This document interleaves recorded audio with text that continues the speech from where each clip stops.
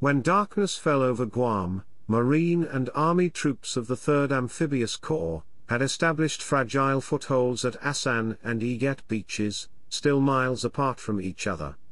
Neither the 3rd Marine Division, nor the 1st Provisional Marine Brigade, reached their objectives set for the first day.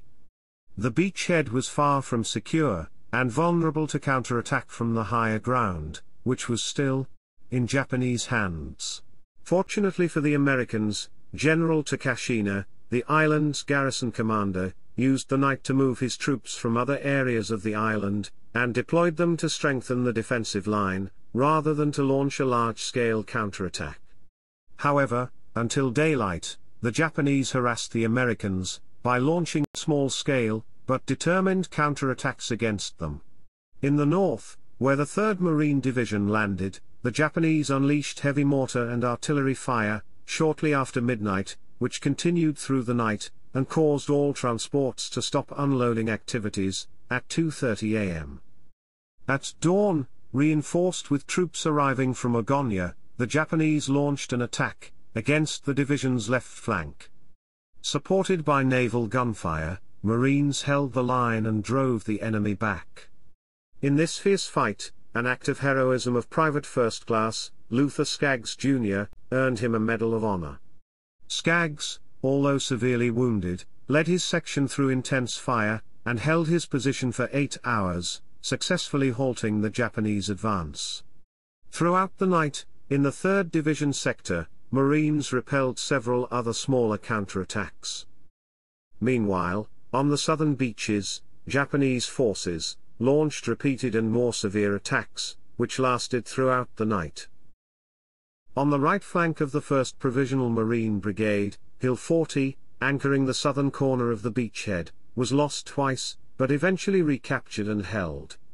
In the center, a second attack hit the 1st Battalion of the 4th Marines at 2:30 a.m., when a Japanese infantry, supported by 4 tanks, tried to penetrate the Marine line.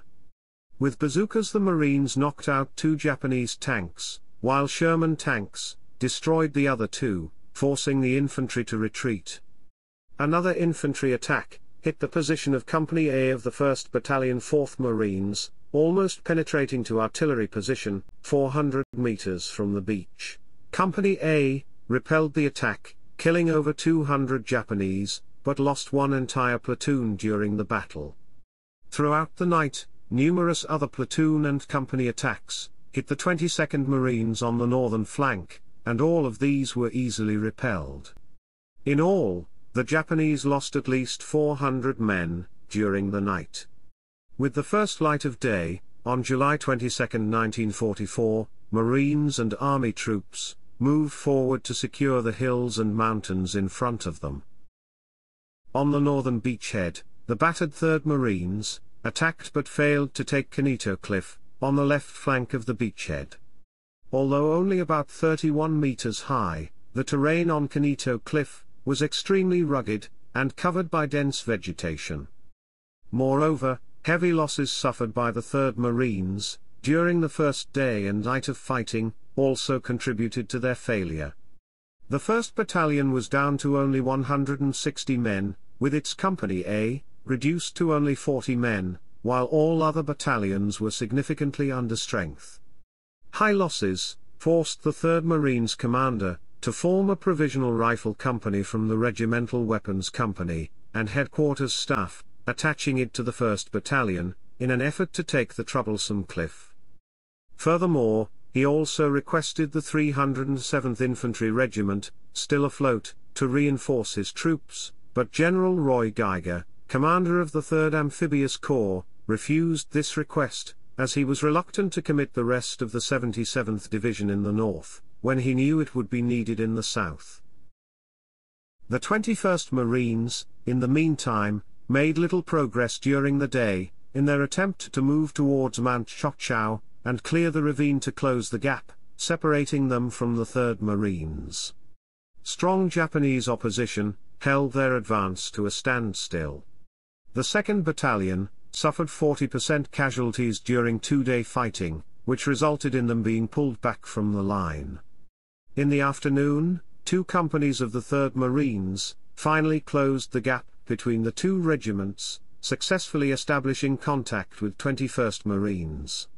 On the right flank, the 9th Marines made good progress advancing south, securing Petty Navy Yard, and encountering little opposition. At 2:25 p.m., the 3rd Battalion of the 9th Marines landed on Cabras Island, executing a shore-to-shore assault, seizing part of the island defended only by a handful of scattered snipers, and hundreds of aerial bombs, emplaced as land mines. The Marines secured the island by the early morning hours of July 23. During the second day of the battle, another member of the 3rd Marines, Private First Class Leonard Foster, was posthumously awarded the Medal of Honor for clearing the Japanese machine gun positions that held his platoon's advance. Meanwhile, on the southern beachhead, the 1st Marine Brigade continued to advance, aiming to expand its beachhead in all directions. The 22nd Marines advanced north towards their main objective, Orot Peninsula, meeting moderate resistance, until being stopped by a destroyed bridge over the Iuja River. Like most rivers on Guam, the Iuja River was narrow and shallow, with high and steep banks, which prevented supporting tanks from crossing, forcing them to be replaced by amphibious tanks. In the center, the 305th Infantry Regiment, reorganized after the night landing, began their attack later in the day, and made good progress, reaching the ridge running northeast from Mount Alifan, and securing the high ground above the nearby road junction, passing beyond the objective line set for the day, during the afternoon. Further south, the 4th Marines push up the slopes of Mount Alifan, climbing in the open, under fire from the Japanese positions, concealed by thick wood on the top. The resistance was moderate, but the rugged terrain slowed their progress. However, by the end of the day, a patrol from the 1st Battalion reached its peak and found it unoccupied. While the 1st Provisional Marine Brigade fought its way, attempting to secure the beachhead, on July 22, General Geiger issued an order for the relief of the 4th Marines by the 306th Regiment from the 77th Infantry Division, allowing them to reorganize and join the rest of the brigade for the attack on Orot Peninsula. The following day, the 4th Marines did not advance, as they were being replaced by the Army Regiment, which lasted all day. It was not until the morning of July 24 that the 4th Marines were relieved by the 306th Regiment, which allowed the 1st Provisional Marine Brigade to concentrate fully on taking Orot Peninsula. Meanwhile, on July 23, the 305th Regiment and the 22nd Marines expanded the beachhead to the north, while further north, the 3rd Marine Division had made slow progress. The 3rd Marines had reached the top of Canito Cliff and adjacent ridges, finding them mostly abandoned.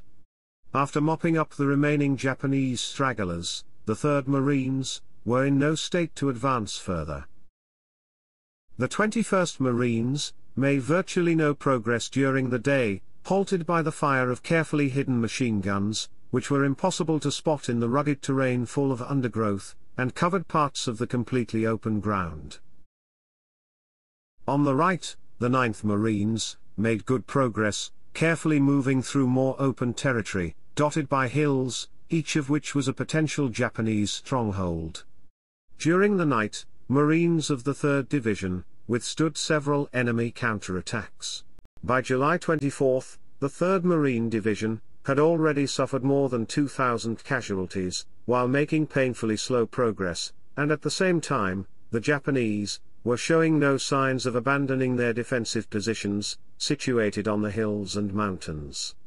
The division committed all of its resources, having almost no reserve to hold more than 8 kilometers long line, without a solid front line, consisting mainly of strong points spread across a heavy terrain.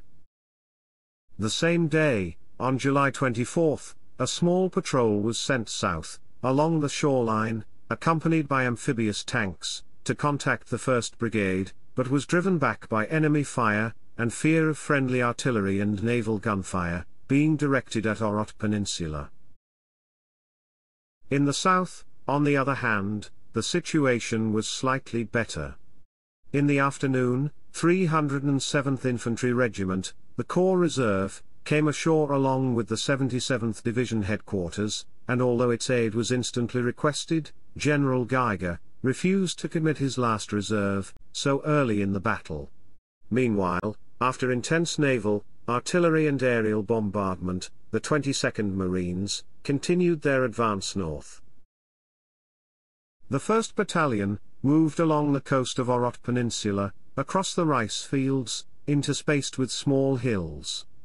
The 3rd Battalion swung to the right and moved toward the Ypres harbour side of the peninsula neck, while the 2nd Battalion secured some higher ground at the southeast end of the harbour, blocking the road leading north out of the peninsula. By the end of the day, the 22nd Marines closed off most of the peninsula neck as planned, and although the gap on the northern end remained open, the Japanese did not attempt to escape through it. At the same time, the 305th Regiment extended its area, moving northeast, and by the end of the day, they were holding all the high ground to the east. On the southern flank of the Beachhead, during the morning, 306th Regiment replaced the 4th Marines, assuming responsibility for their part of the Beachhead. Actions of the 306th Regiment, during the day, were limited only to skirmishing with enemy patrols and cleaning out caves and dugouts within the sector. On July 24, General Geiger, concerned about slow advance, issued orders for July 25, designed to complete the assault phase. The Corps' main task was linking the northern and southern beachheads, and capturing Orot Peninsula. The heaviest burden of this operation would fall on the Marine units, while the 77th Infantry Division had the mission of holding its present lines in the southern beachhead, with the 307th Regiment held as a Corps Reserve. With the first light of day, on July 25, the 77th Division began to consolidate its line, while the 3rd Division pressed towards the high ground on its front. The advance on the northern beachhead was a slow, grueling process. Marines encountered stubborn Japanese resistance, positioned on the commanding higher ground over rough terrain. Frequent enemy counterattacks slowed their advance even more.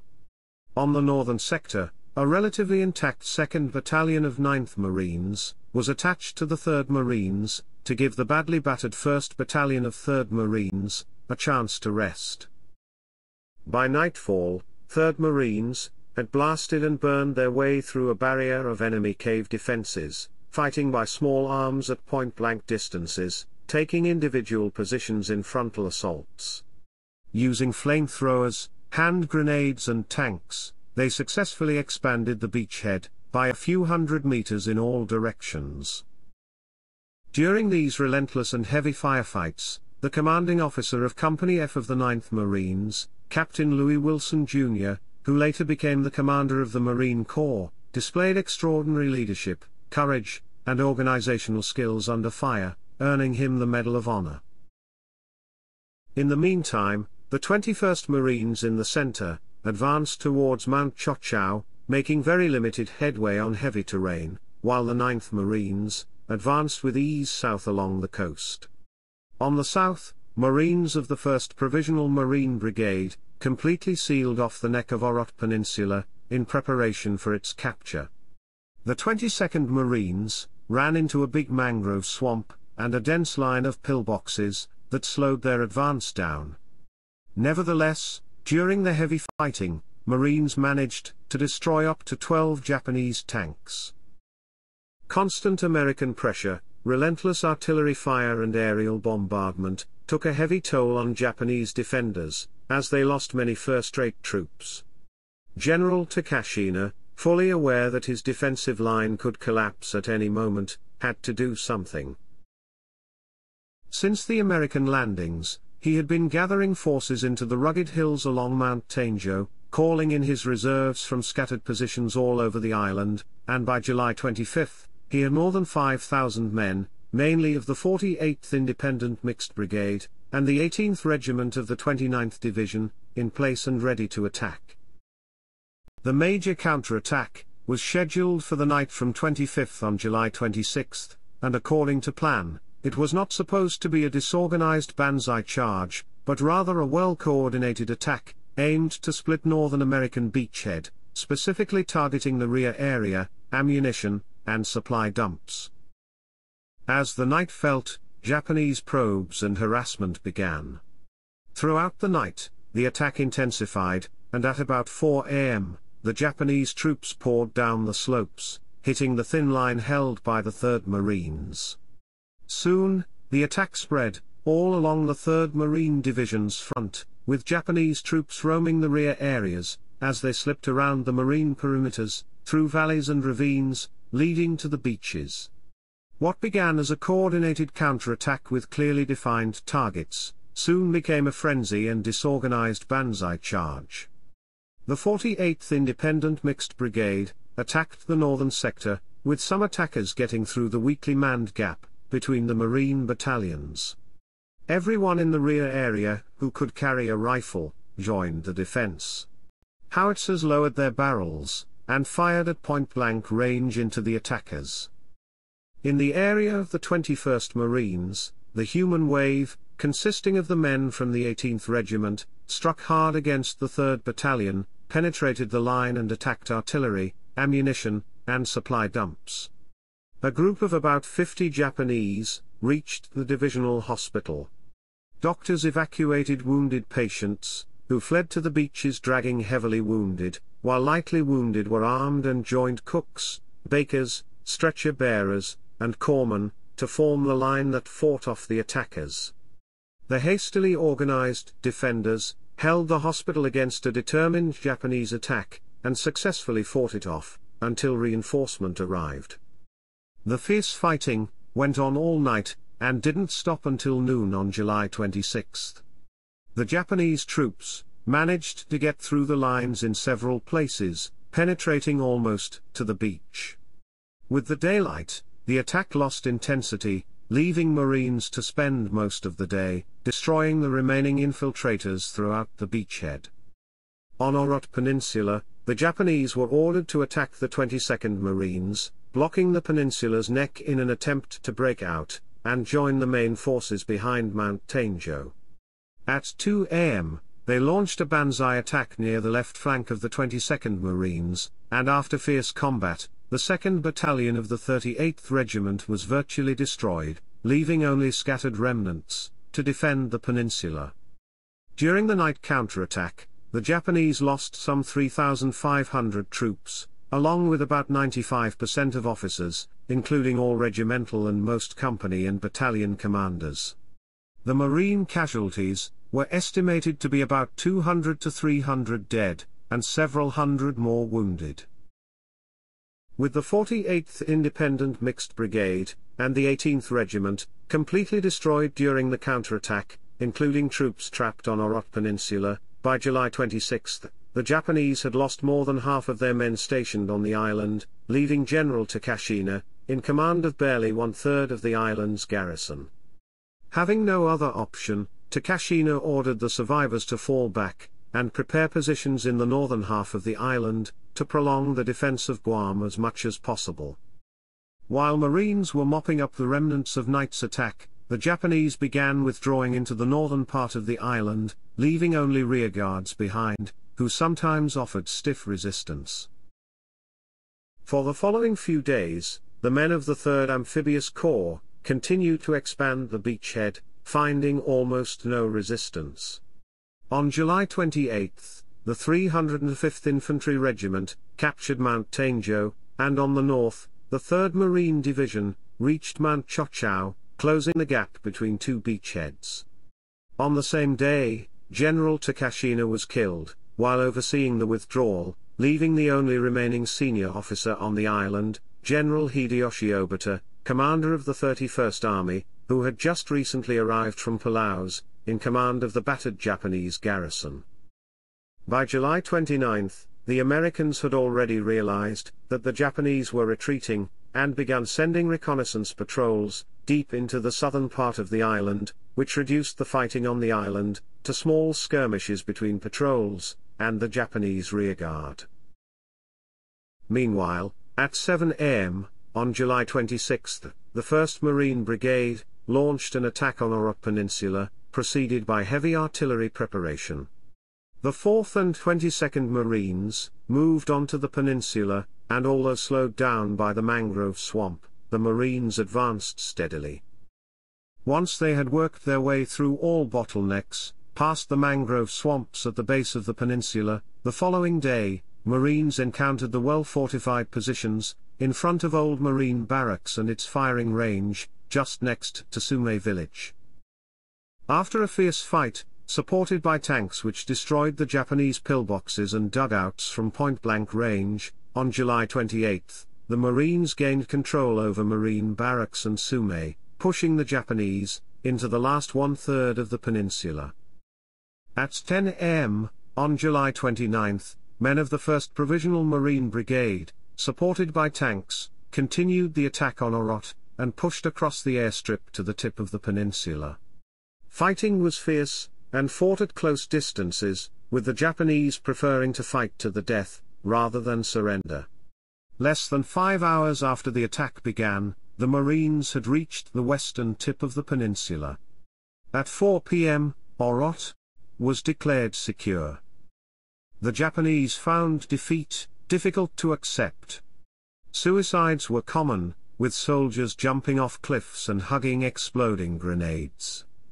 Over 2,500 Japanese died on Agat, while Marines lost 115 killed, with 38 missing in action, and 721 wounded. By July 29, the assault operations had cost the 3rd Amphibious Corps 5,987 casualties, mainly in the marine units, of which 958 were killed, 290 missing in action, and with 4,739 men wounded, while ahead of them still lay a limestone plateau in the north, covered with extremely dense tropical forest, and remnants of Japanese troops, ready to fight until the bitter end.